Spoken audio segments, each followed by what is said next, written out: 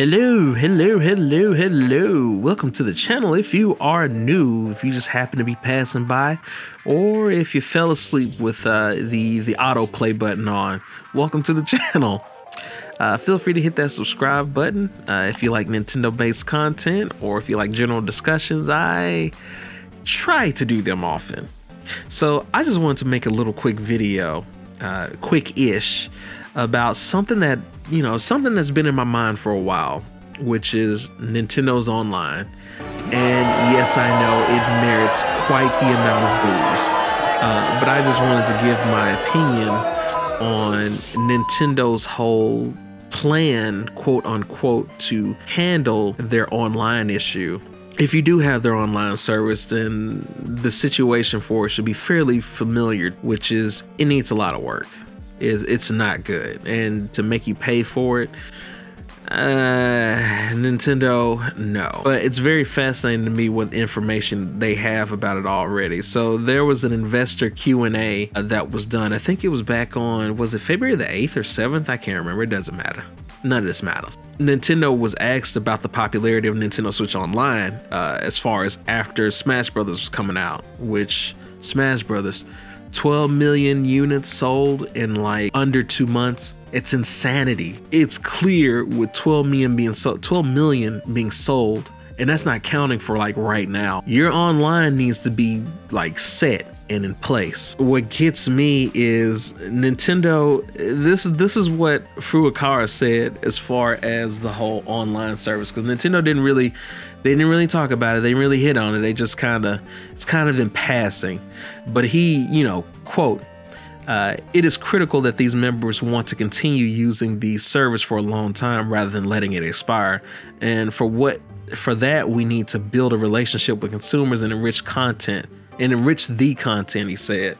So what he was talking about is everyone, including me, has the shorter, like on a month by month basis. So what will make us switch? First thing is, let's talk about the stuff that's, to me, is out of Nintendo's hands. People have issues with commitment. You can take from that what you will. To some of you, it's like, what does he mean? And then to a lot of you, it's like, I know exactly what he means, because I'm one of them.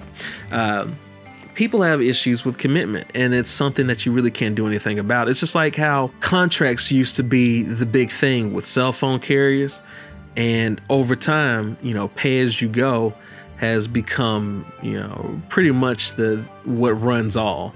Because nobody wants to be committed. Or just like with like TV service, to the people, or at least the older generation, honestly, that still uses cable, because I don't use it. I only watch it because my parents have it, and cable's dying. So a month by month is the way to go. And the fact that we all live paycheck to paycheck, us that aren't balling, oof, boy, that hurts when I say that. Yeah, but those of us that aren't balling, it's imperative, if we're going to enjoy anything like this, that we need to be able to kill it and save our coins at any time that we need to. But say if you really just have to get us the price point, when you take out all features and issues, if you just purely think about the price point and for what it does compared to its competitors, price point is very good. The quality is just piss poor though. There's so many things that need to be added and need to be tweaked and need to be fixed. Somebody, or at least one of the YouTubers that I follow, mentioned like, oh, you don't know how online service works. Yeah, to a certain degree, with the whole lag issue with Smash Ultimate and the whole lag issue that you see with like Splatoon. He mentioned to me that, you won't be able to see X, Y, and Z happen in Splatoon. I never really had those issues, but I do get what he means about you're able to hide lag better in Splatoon 2. But it's just really odd to me that Splatoon, it doesn't seem as bad. It's really like, when you think about the packets of data being sent to and from like multiple people at once versus because I'll have bad lag even if it's a one-on-one. Like no like no animations, no items, anything like that, just flat surface. Even then, and yeah, with command inputs and all that stuff, it has to be spot on, but it just, I feel like it could just be better. Now, I agree. And I will say that, you know, another thing that's out of Nintendo's hands is some people are just going to have crap connections. And Super Smash Bros. Ultimate is more of a, like, compared to other fighting games, like fighting, I'm using air quotes when I think about Smash as a fighting game, because there's a lot of tryhards that are on it. Compared to other fighting games, it makes a lot of sense to me, because people that are really serious about fighting games, like big tournament style fighting games, like they'll work on getting a better connection. So I can see that. And the casual person is not going to have like the amazing connection, but I still feel like there's something going on with Nintendo to where it doesn't seem good. Like there's other online stuff that I've played to where like through the service, it mattered. And it's just, I don't know. I can't say that Nintendo is exonerated from, you know, just the issues with their lag. Yeah, it's 100% true that a lot of people out there are going to have garbage connections. Very casual audience is going to have garbage connections, and they don't really invest in it. But what I propose as an intermediary to try to bridge the gap to get to a better quality is to at least put an icon when you're going to play with people against people online. There needs to be an icon. There needs to be an option to choose what random player you fight online. Like, yeah, it'll make matchmaking probably take a bit longer, but compared to, because I'll take a loss, but I will say sometimes it really sucks when you lose, because it's just the lag is so bad. It sucks. You know, it's like, man, I can easily dodge this, but you can't do anything because it's just freezing. It sucks, but one way to circumvent that, like I said, is you get to see how good and bad people's connections are. And on the flip side of that, not only will you be able to see and make a better choice on who you go against to make a better experience, it will low-key tell people, hey, your connection's garbage. You might want to invest in making a better connection. And by letting them know that, because they're not going to know. Even I wouldn't know, because there's no indicator letting me know if my connection sucks or not. Only reason I know my connection doesn't suck is every time I fight somebody with a good connection, it's a good connection and it's a good match. It's simple as that. But most of the time, not all the time, sometimes it'll just mess up and like, oh, okay. But for the most part, I'm gonna say that much. So adding that indicator would be a phenomenal start. Another thing that I would add to, there's a bunch of small, stupid stuff that Nintendo could easily add for the online service. Like, my God, put some music in the eShop. Am I going to die? Or actually, you know, I don't want to get demonetized. Am I going to game end because there's no music in the eShop? No. Put that put the Wii eShop music in there. Can you imagine how good that would sound? Just the nostalgia alone off of it. Matter of fact, it sounds so good, I'm just gonna let it play in the background. That's something that really needs to be added. Another thing that needs to be added too is themes. Like, are you kidding me? You have a black theme and a white theme. We are 2 years into the Switch now. We're 2 years in, and Nintendo has not added themes. Something as basic and simple as themes. Are you kidding me? That actually bothers me. It shouldn't, because it's just some artwork or whatever, but people love personalization. Why you think you have so many of the different, like the Pro Control color schemes? Why do you offer like so many different color Joy-Cons? Because people like personalization. I know Nintendo's aware that people have been modifying their Switches to have different aesthetics to them. Come on, man. People like to personalize stuff and make it their own. Add the themes. I do like that black saves battery, and black is beautiful, but I need some themes. Can I get a Bayonetta themed background? Can I get a Mario Odyssey background? Can I get a Smash Ultimate background? Splatoon 2. Just, I mean, the list goes on. There's so many great backgrounds, and you know, if Nintendo was, you know, really gracious, they could contract some artists, just like they contracted an artist to do the Smash mural. Muriel. Can't say it right for some reason. You can easily do that, but for some reason they just won't. But yeah, themes, just customization. God, there's so much more that needs to be added to it. The SNES games, what the hell happened to that? Like, it was in the data. Put those stupid games on there. Are you kidding me? I like the NES games. I really do. A lot of those are classics. They're classics.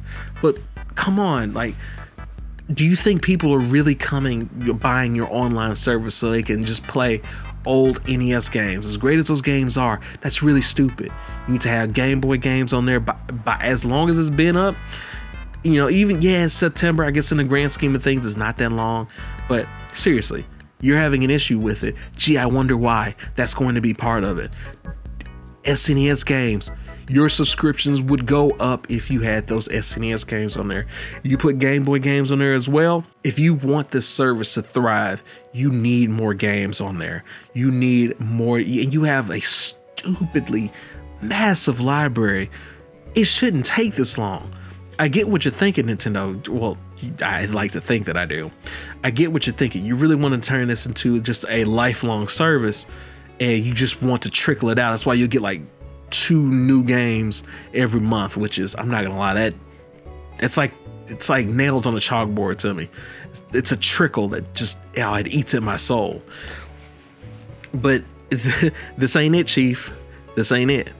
And if you want people to sign up for a 12-month versus month-to-month, you need to get on your JOB. This direct that just happened, you easily should have had SNES games be announced for it. I mean, again, it was in the code. This don't need to be something that needs to be pushed back. This is something that needs to be rolled out now if you want your subscriptions to be longer. Or maybe you don't care, I don't know. Or maybe you're doing Nintendo things, which, if you're doing Nintendo things, if you're doing it, please stop. But anyways, so much stuff that could be added to it and can be rectified. But I think that actually, along with the themes and stuff, that actually bothers me the most. It's a shame, really. It's a shame that you didn't mention that or you didn't add to it. But I find it hilarious. It's like, yeah, we need to do something about this. We need to grow the relationship. You're not going to remember that special feature option that they mentioned back in September when they were saying, hey guys, you're going to be paying for online from now on. Where is that at? Haven't seen no hide nor hair of that. I feel like you know what you need to do. I don't know much about Furukawa, but I'd like to believe, you know, as much of a cherry boy as he looks, you know, nothing against him, but as much as your appearance comes off to me, I think you know what you need to do. Also, get rid of that stupid Nintendo app, my God, and put voice chat, because it is 2019. This is the most futuristic year that we've ever lived in, because it's the present. And 2020 is next year. 2020 sounds like we should be having flying cars and sentient robots, which, oh my God, I'm actually low-key kind of scared of that. But 2020 is next year. And this is what you got to offer for an online service. I love you, Nintendo. The fact that I have most of my videos about you, Nintendo, I love you, but stop. This needs to stop now. This online service, fix it. This is garbage. You can do better than this, Nintendo. I know you can. But with that said, I hope you guys enjoyed this lengthy little rant. If you did enjoy it, feel free to hit that subscribe button. You know, like, comment, share wherever you share things. Hit that dislike button twice if you happen to dislike it. There's been some problems with the dislike button, so make sure if you dislike it, just hit it twice, just to make sure, so I really know that you dislike it. If you want to support the channel, lovelies, then feel free to hit my Patreon. Tier start as low as like $1 a month, and your patronage is greatly appreciated. Now, if you can't afford it, and I feel like I just have to say it, if you can't afford it, don't worry about it. I appreciate it all the same. I don't want you to be in a bad situation or anything because you're trying to give it to a random stranger online. But I genuinely appreciate you from the bottom of my heart all the same. Or if you just don't want to do anything like that, completely fine, but you still want to support and you want to get yourself something nice, threadiverse.com. Get you some amazing independent artist-based apparel. These are some fantastic artists on here. Sale going on, so you can get yourself a nice shirt, nice tank top, whatever the case may be. I think you'll like something that you get off there. Feel free to send it in and I'll be glad to post it. Just like with the Patreons, I will shout you out for the fact that you would do something like that. But, with that said, with the house cleaning out of the way, thank you for hanging out and I'll see you in the next video. Like, boy, if you don't fix that online subscription service, I'm gonna tan your hide.